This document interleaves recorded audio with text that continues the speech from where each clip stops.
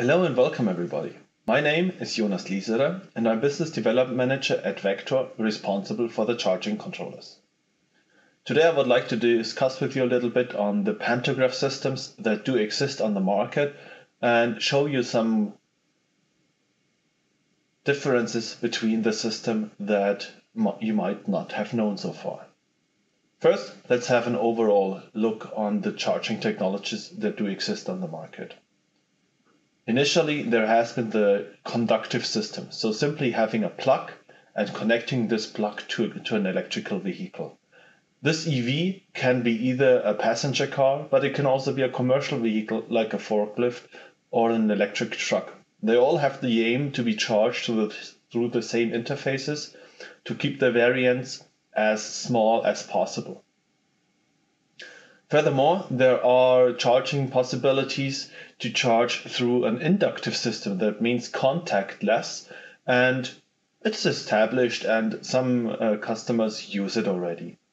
Furthermore, there are technologies that could use the EV as a power supply back to the grid. So a local storage, so to say, where you could power your house, where you give the energy back into the infrastructure whenever it is needed. This technology is called bidirectional power transfer.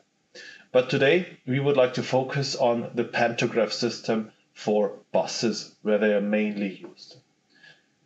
I would like to separate this presentation now in two chapters. The first chapter will capture the roof-mounted Pantograph system. That's a system that is hosted on the vehicle and raises itself up into the infrastructure side. The second chapter will be about the inverted pantograph, where the moving parts are on the infrastructure side and they are extended onto the electrical vehicle. We at Vector, we focus on the charging communication technologies in these different systems, and that's also what the presentation would be about today. The roof-mounted pantograph can be used at bus stations wherever they want to be applied to, depending on the route that the bus is driving, but they're also used in the depots or whenever a bus comes to a longer stop to recharge the vehicle. You can see that the mechanical part goes up into the hood, which is that gray block on the top that is mounted on the infrastructure side and is a non-movable part. Looking at the system from a charging communication perspective, we see that the electrical vehicle supply equipment, EVSE, has the static hood up here, as well as the DC plus and DC minus lines, which are actually the power transfer information. Furthermore, there is a physical earth grounding both participants on the same level, and as well there is a supply equipment communication controller connected over the control pilot to the electrical vehicle communication controller on the bottom in here. Through these pins, the actual communication is happening. How this is being done, we are going to look in the next slides. The communication protocol behind that, firstly, that's where the electrical vehicle informs over the control pilot through an analog value about its own status. So that means the charging station needs to know if the vehicle is ready to be charged, if it's connected, or if it's not even connected. That's being done through an analog value being transmitted over the control pilot, or also known as the control pilot voltage. Where within 12 volt, or also known as 0 volt, it is not connected, while 9 volt and 6 volt and 3 volt means, hey, we are connected. When we are at 6 volt and 3 volt, it additionally means we are ready to be charged. This information is sent from the EV to the supply equipment. Furthermore, based on the voltage, where now we know, yes, we are connected and we are ready to be charged, we need to transmit the information about how are we being charged and what's actually the purpose of the charging. That's being done through the control pilot duty cycle. The duty cycle itself for AC charging is used to transmit the actual power that wants to be transferred. But as we are DC charging, we are aiming on the 5 volt duty cycle, as we might know from the ISO 15118 protocol, where we refer to a high-level communication, the so-called CCS communication, combined charging system. Looking at the session that's happening, first of all, yes, we need to be connected. The control pilot state goes into 9 volt, which is the state B, and that means we have a start of a charging process. When we look at the pantograph, that means that the pantograph is fully elevated and connected to the hood. As soon as they are connected, the communication setup is starting. So that means we do the Slack, we do the information exchange, and all the things. Maybe there is also a certificate, but that's optional.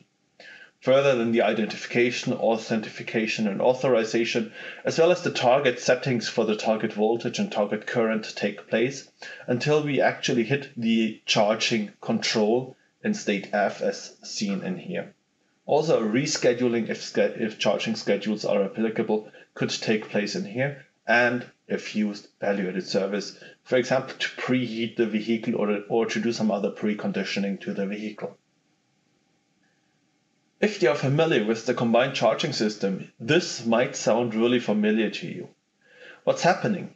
The roof-mounted pantograph is connected through the control pilot to the infrastructure, and yes, indeed, the communication is identical between a CCS charging or a pantograph charging when we only look at the communication through the control pilot itself. There are some surroundings which are not equivalent. That means, for example, when we look into the plug, the proximity pin is not evaluated and the value is not really captured. Furthermore, the locking of the plug is not taken into consideration, so the feedback is not taken into consideration. But with the pantograph, for example, we need to know in what kind of angle is it lifted. Is it fully lifted? Is it fully on the bottom? And am I allowed to take off again after I'm being charged? Furthermore, the inlet has a temperature sensor, which we don't use in the pantograph, but within the pantograph, we might use this temperature sensor to detect if the pins on the top of the pantograph are iced, and then we need to heat them for de-icing, for example. Coming from the roof-mounted pantograph and looking into the inverted pantograph, the system itself might look really familiar to you, but we just turn it around. So that means that the moving part is now hosted on the infrastructure side, and it's being connected down onto the vehicle, which simply has rails mounted on top of it. The system itself, if we again have a look at what we've done in the roof-mounted pantograph, has the DC plus and DC minus lines applied, as well as the physical earth and the control pilot. So again, we have a 4-pin system.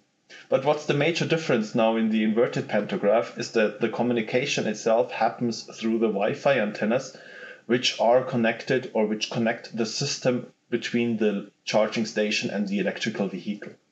So the control pilot connection now is missing actually because the information exchange is only being done through Wi-Fi. Furthermore, the system doesn't just specify, yes, there is a Wi-Fi communication, but the OppCharge specification also states where exactly the Wi-Fi antenna has to sit. So it sits right above the center of the front wheel axle and in a certain distance between the middle of the vehicle to the outside. So there's an absolute fixed position for this antenna next to the charging rails being mounted on top of the vehicle, just because the Wi-Fi antenna is a directional antenna with actually no spreading of the Wi-Fi signal. So that means that a vehicle really needs to be positioned properly below the pantograph to establish this communication between the two participants. The OppCharge specification also gives an example about what kind of antenna to be used. They, for example, use a Huber and Suna antenna with a directional antenna. Let's have a look at how the communication protocol in the OppCharge specification really lowers the pantograph, and this is actually done in the state cable check that we might know from the combined charging system. The initial position, when actually nothing happens, is that the control pilot state, or also known as the control pilot voltage, is in the state A with 0 volt, as well as the inverted pantograph is in its home position and is not extended down. So in cable check, The system initially sends a cable check request message out to the Pantograph, and then the Pantograph responds with the cable check response, saying that the EVSE status code is at reserved 8. This reserved 8 is triggered from the ISO 15118 communication protocol and is just used in the OppCharge specification to keep the complete system within the same naming, within the same message naming, within the same signal naming as we know from the conductive system. That's why reserved 8 is used, as it's not relevant in the CCS. Also, the isolation status is invalid. There is no connection, so the EVSE doesn't need to take over the isolation measurement, as well as the processing is ongoing, as we see that the Pantograph with the first cable check request message is already extending, but is still in the value 0 volt. In the next step, at a later time, the cable check request message is again sent, as it's not yet fully connected. And then the system might respond, hey, yes, I'm fully connected. I'm in state B, 9 volt. So that means, again, I'm connected, but not ready to be charged. And then the EVSE can take over the isolation monitoring. So we see the response code is active. The isolation status is invalid as the processing is still ongoing. The next message, then we confirm that the isolation status is valid and the EVSE is ready to charge the vehicle. And the processing is finished as the Pantograph is fully extended down to the vehicle. This is all being done over Wi-Fi. But as you might remember in the beginning, we still have the control pilot, which is connected in the 4-pin Pantograph system. What is the actual control pilot doing? Yes, it is communicating about the state, the control pilot voltage, but additionally there is a duty cycle applicable. And in the OppCharge specification, the duty cycle remains at 100%. That means the duty cycle is used as a kind of proximity pin to detect if the system is actually connected or if it's not connected. So it's a kind of fallback mechanism to allow the system to survey itself. If we compare again the OppCharge specification against the roof-mounted Pantograph system like we've done before, you will see that there is a slight difference between what's happening before and in between. Well, in the OppCharge specification, we have the OppCharge 1 state, which is the automatic discovery of the supply equipment communication controller. That means the device that is connected over the Wi-Fi. That means this is actually the sequence where in the conductive system or the roof-mounted Pantograph system, the driver connects the cable into the vehicle or presses the button to raise the Pantograph. So there is automatically something happening before we even start the charging process.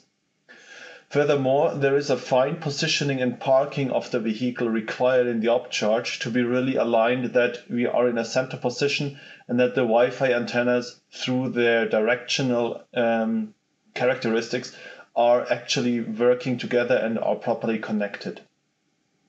This fine positioning and parking, as soon as that is placed, the communication setup is being established.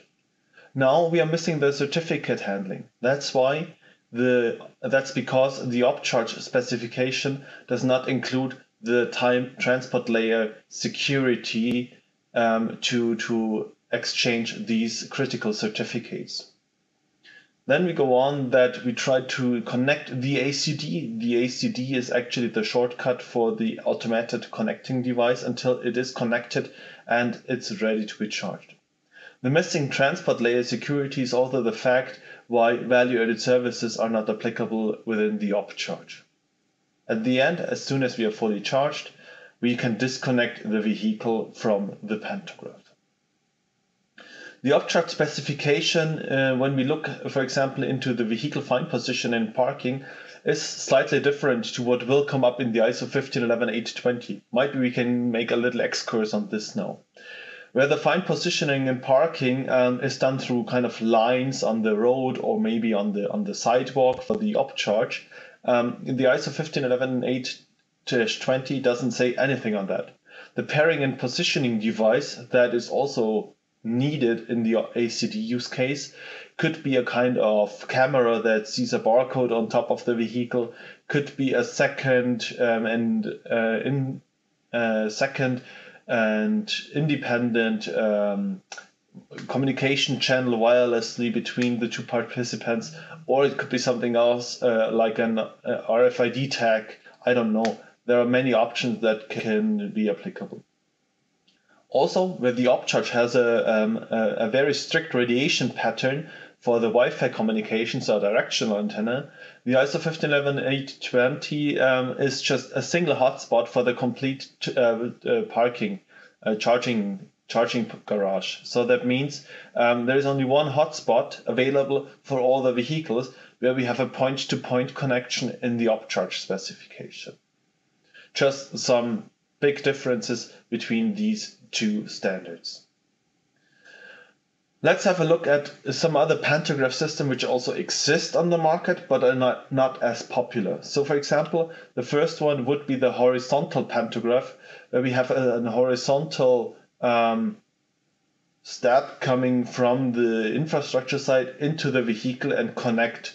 It looks actually like a pen that is connected into the vehicle, and where the inlet is a round opening to communicate and to charge the vehicle.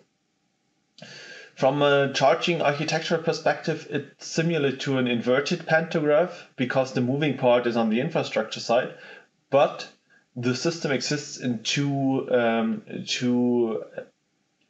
scenarios. The first scenario would be the ISO 15118 charging standard, so a pure conductive system without Wi-Fi, and the second system could be also applicable through OppCharge, so with a Wi-Fi system. There is also an underbody pantograph system available on the market, which is widely used, and it's actually sitting either on the vehicle and connecting down to the infrastructure, like a roof-mounted pantograph, or like an inverted pantograph. It's sitting inside the ground and moving up onto the vehicle.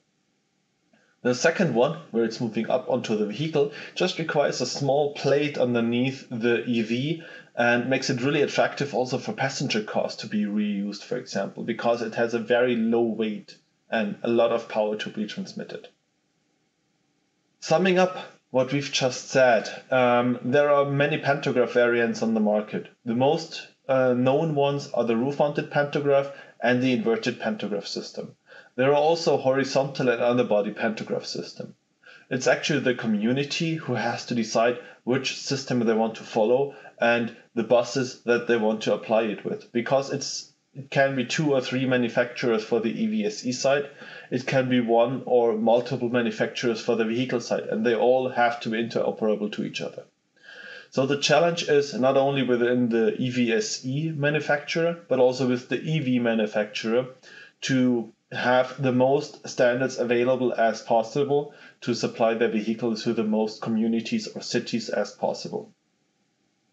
If you would like to know more about the pantograph systems, you can also look into our technical article that is published on our website and in newspapers about pantograph charging and how the systems look like.